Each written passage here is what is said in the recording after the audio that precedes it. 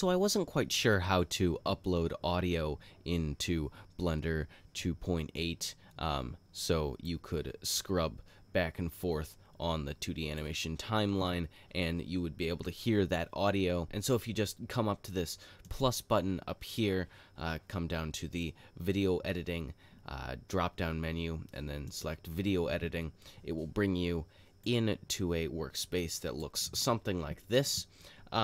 If you're looking for audio file, it should appear here, or you could just open it in a separate window and then drag it and drop it just like this right here.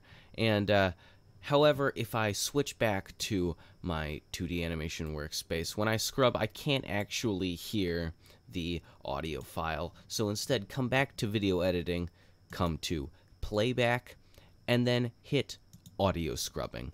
And this will allow you to hear the audio file as you scrub in the 2D animation timeline. I hope you found this video helpful. I know it was short, and I'm hoping to get a bigger release sometime next weekend.